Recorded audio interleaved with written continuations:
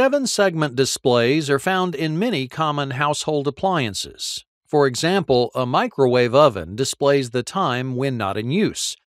A typical display has 4 7-segment light-emitting diodes, or LEDs. The microwave is programmed to operate by pressing the various buttons to display cooking settings, such as the length of time food is to be cooked.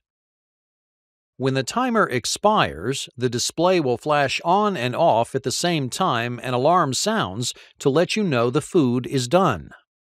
A microcontroller inside the microwave push-button panel monitors what buttons are pushed and updates the display. The microcontroller also monitors sensors inside the microwave to turn the electronic components on and off and to display the oven status. Each of the 4 single 7-segment displays is composed of LEDs that can be selectively activated to display digits from 1 to 9. Let's look at a single 7-segment LED display.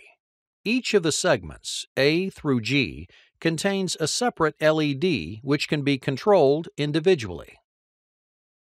Each of the input pins connects to a specific LED segment.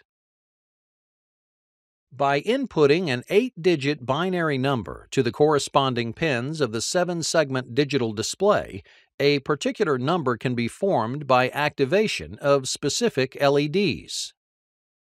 For example, to display a 0, a binary string input of 1s at pins A through F and a 0 at G will activate all the segments but segment G.